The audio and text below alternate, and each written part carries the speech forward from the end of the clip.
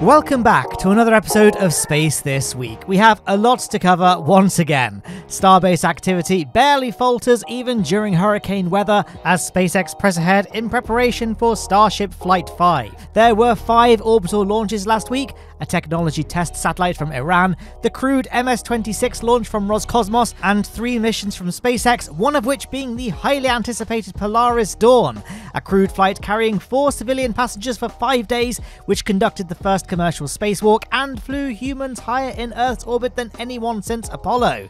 The FAA was admonished during the recent Space and Aeronautics Subcommittee hearing for impeding American spaceflight innovation with its excessive red tape and regulations, with Starship being the noticeable elephant in the room, and SpaceX themselves issued a statement that Starship is being delayed for unreasonable and exasperating reasons, as the FAA issued a further minimum 60-day delay to Flight 5. This all happening while China made big strides towards the development of its ZhuQue 3 after successfully flying a test vehicle to 10 kilometers and then vertically landing it. Meanwhile, Blue Origin is drawing closer to the maiden flight of New Glenn, christening the booster, so you're telling me there's a chance, as they attempt the first ever booster landing for an unflown rocket. All of this and a whole lot more, so sit back and enjoy. You gotta love this shot of Starship vehicles in the rocket garden, including Ship 30 on the left there, the next vehicle in line to fly, captured by Jack Beyer. You may be able to tell that the weather isn't looking too good in this shot though. Indeed, Boca Chica Beach was closed for safety as Category 2 Hurricane Francine approached landfall, bringing heavy rain, high winds and flooding. Jack later captured this shot of the road to Starbase flooding, with the left half of the road completely submerged. Happily, the weather cleared up later in the week, so major works could resume at Starbase. You can see that Ship 31 remains at the Massey's test site. So far, it doesn't look like any engine tests have taken place with this vehicle yet, though sometimes it can be hard to tell if smaller tests like spin primes have taken place at this site thanks to its more obscured location. Alongside Ship 31 is Test Tank 16, currently sitting in a tank crushing rig. You can probably see how this works. There's a plate at the top of the tank that gets pulled downwards via hydraulics to enact crushing force onto the test article as a means of strength testing it. Lab Padre also captured footage of the tank undergoing cryotesting recently. Over at the launch pad, the near non-stop work on the chopsticks continues, ahead of their catch test during Flight 5. I don't really have a whole lot to add this week without repeating all the talking points from last week's episode of Space This Week, though NASASpaceFlight did spot a worker repainting the orbital launch pad. I think this could probably also be done to the very rusty-looking doubler reinforcement points on the arms, which are starting to look a little browned. I imagine that these will be grinded and painted black ahead of Flight 5's launch. But when will Flight 5 launch? Well, for a while now, SpaceX have been aiming for a September launch window, but last week the hopes of a launch this month were swiftly dashed by the FAA, because despite the vehicle being ready for launch, regulatory approval is going to require more time. During Flight 5, the booster will ditch its hot stage ring in the same way that it did for Flight 4, but for this flight the ring will splash down in a different spot in the Gulf of Mexico. This therefore prompted the FAA to initiate a new 60-day consultation with the National Marine Fisheries Services, pushing the launch to no earlier than November, and with the added sting that any new questions raised during the consultation period can reset the 60-day counter an indefinite number of times, despite the fact that the ring was already approved to splash down in the ocean, and that statistically the odds of this new splashdown location having any alternate impact on the environment are essentially zero.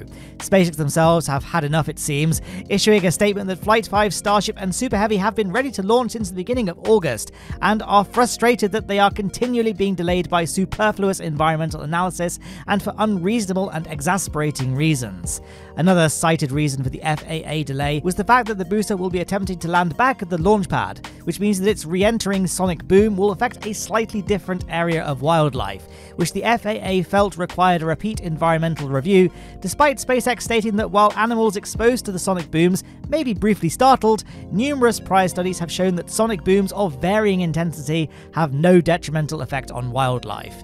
So yes, the FAA are continuing to be a somewhat antagonistic force to the continuation of Starship launches, but they're not immune to criticism from the government. In fact, there was a recent Space and Aeronautics Subcommittee hearing into encouraging commercial space innovation, in which there was largely bipartisan dressing down of the excessive regulatory barriers imposed by the FAA. SpaceX wasn't mentioned a great deal, but Starship was the elephant in the room during this. I found Georgia Representative Rich McCormick's line of questioning particularly interesting, and I think he was speaking for many of us in asking exactly what has changed. Has something changed? Is there a reason that we're holding up the same process that's already been approved previously? These 27, I think you said advisories, 17 in 1 year, 10 the next year, that you put out in the last 2 years, how much has that sped up the process? How much have you internally looked at to speed up the process? How have you been accountable for passing the very people, the process of licensing to make us competitive on the world market, which is maybe your most important thing that you do? FAA's Kevin Coleman replied that with the specific example of Starship Super Heavy, that with each flight of the vehicle, SpaceX has made changes to the vehicle and flight path, which apparently means that it needs to be completely reassessed, almost as if it's a new launch vehicle every time. Super Heavy, Boca Chica. We issued a 450 license to SpaceX for that activity. You asked what changes. Missions change. Technologies on the vehicle change, which require a modification to the license. It is our intention with 450 to not have to come back to deal with modifications at such a frequent basis. We're up to the 5th flight now. We have 4 flights, 3 of which have been under modifications to the license that have been requested by the company. It is the company that is pushing mission by mission approvals. So you do realize that technology changes literally every day. This is the leading edge technology in the world, whether it be AI, quantum, space exploration. I ask you to streamline your process because I think if you don't, we fall behind and our very way of life is in jeopardy. You're in charge. You make the difference. You get to determine how fast these go through. And if what you're doing is not working, you need to change. I did like that final statement from McCormick that if the FAA can't streamline their approval process, then the US is going to fall behind to competitor nations, which I think is true. I mean, obviously you don't want to have zero regulations like China and just drop spent stages into populated areas, but there is a middle ground between the two. And speaking of China, they're pushing ahead with competitor rockets to the US. For example, Landspace's ZhuQue 3 launch vehicle successfully conducted a vertical launch to 10 kilometers last week, before conducting a powered descent and successful landing. This stainless steel Methalox rocket obviously has a lot of similarities to Starship, but the vehicle is much closer to Falcon 9, albeit slightly smaller at just shy of 3.5 meters wide and a little over 18 meters tall. This is a big step ahead for development though, and it's no secret that China are also developing an answer to Starship. This render from a few years ago shows a very familiar looking vehicle currently being developed by the China Academy of Launch Vehicle Technology, China's main state-owned rocket manufacturer. Speaking at the All-In Summit 2024, Elon Musk weighed in on the frustrations of dealing with space regulations. You know, so the next flight of Starship is ready to fly. We are waiting for regulatory approval. You know, it really should not be possible to build a giant rocket faster than the paper can move from one desk to another. Despite setbacks with Starship, SpaceX was still able to make history last week with the launch of Polaris Dawn. This was set to become the first ever crewed mission to conduct a spacewalk from Dragon and was to fly humans higher in Earth's orbit than anyone since Apollo, so to call this mission highly anticipated would be an understatement. And last Tuesday, things were looking good for launch. The Dragon crew was formed of Mission Commander Jared Isaacman, who previously commanded Inspiration 4, the first all-civilian mission to space, Mission Pilot Scott Petit, a retired United States Air Force Lieutenant Colonel, mission specialist and medical officer Anna Menon, a lead space operations engineer at SpaceX, and second mission specialist Sarah Gillis, a SpaceX senior operations engineer. The crew had been training for this day for 2.5 years, and excitement levels were high as they departed the suit-up room on their way to the pad at 39A. And then, well, the rocket launched, marking Dragon's 14th human spaceflight mission, heading to an elliptical orbit of 190 by 1,200 kilometers, where it would orbit the Earth roughly 8 times before raising itself to an apogee of 1,400 kilometers, the highest humans have traveled in Earth's orbit since the Apollo program, and at an altitude 3 times higher than the space station. And here's the money shot of the capsule at 1,400.7 kilometers, showing the forward bulkhead Draco firing. After completing 6 orbits at this height, Dragon lowered itself to an orbit of around 190 by 742 kilometers over the course of around 5 hours in preparation for Thursday's spacewalk. On the day of the EVA, the crew calmly awaited the spacewalk while the Dragon's capsule pressure slowly lowered to vacuum levels. And once depressurization had completed, we saw our first view of the Dragon's forward hatch open. If it were me in one of those seats, I would have probably been terrified, but then again, the crew has spent 2.5 years preparing for this, so this is something they'll have doubtlessly rehearsed countless times. We then saw Jared Isaacman egress the vehicle, connected by an umbilical, going through a series of suit mobility tests that test the overall hand-body control, vertical movement with Skywalker, the forward frame on Dragon to support EVAs, and foot restraint, while Dragon flew between Australia and Antarctica.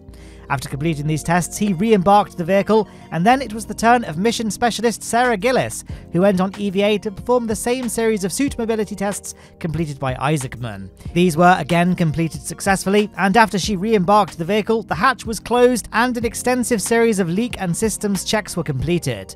The mission wasn't just about setting a record apogee and a spacewalk though. The crew conducted around 40 science and research experiments for various causes, and we even had a musical performance from Sarah Gillis, performing the violin in support of El Sistema USA, a non-profit music education program that works to ensure every child has access to high-quality music education, as well as St. Jude's Children's Research Hospital. Liv Perotto is a cancer survivor who was treated there, and she was asked to design the mission's zero-G indicator, which is typically a plush toy that indicates when you're in zero-G by floating, and she came up with Asteroid, a cuddly Shiba astronaut who joined the Polaris crew on their mission. Anyway, as the mission drew to a close, Dragon conducted a deorbit burn and its nose cone was closed, and SpaceX shared this really cool looking tracking shot of the capsule during re-entry.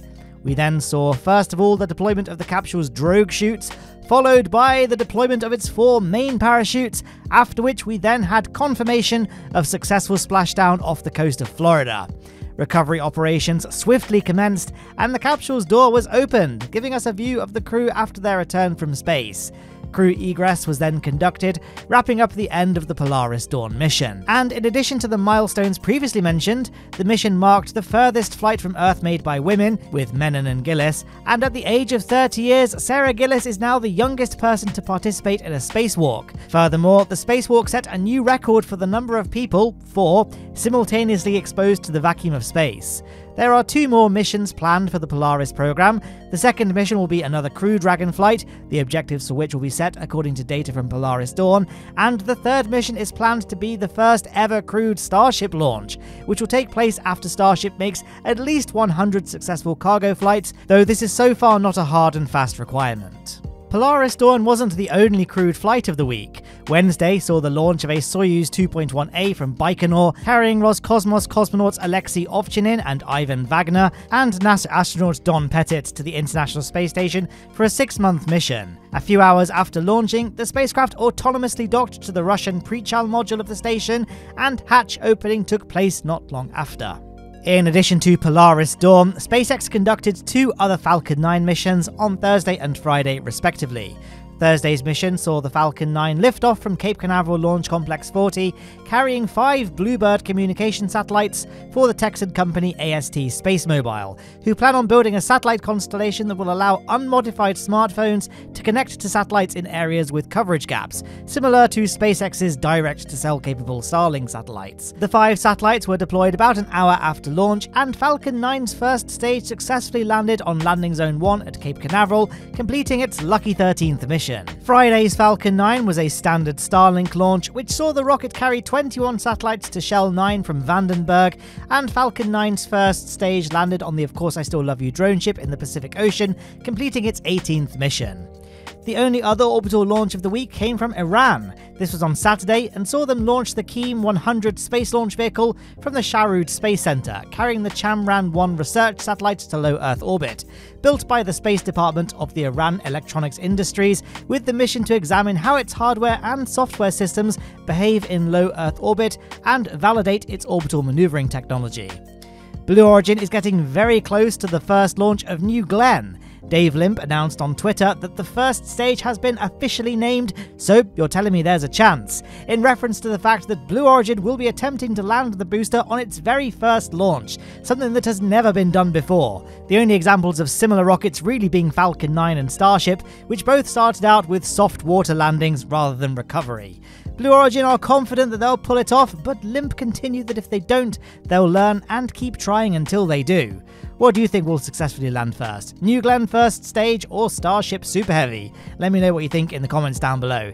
If I had to bet, I'd probably lean closer to New Glenn, but the timings are definitely close. Lowne Aerospace was also back in action last week. I decided to create something I've always wanted to try, a self-unpacking, self-assembling surface base in a box. I think it turned out better than expected, and is definitely one of the most satisfying things I've built in Kerbal Space Program. If the video sounds like a good time, then it should be on screen right now for you to click on, as well as the names of my Patreon and YouTube channel members who make all of this possible. So huge thank you to everyone on the right there.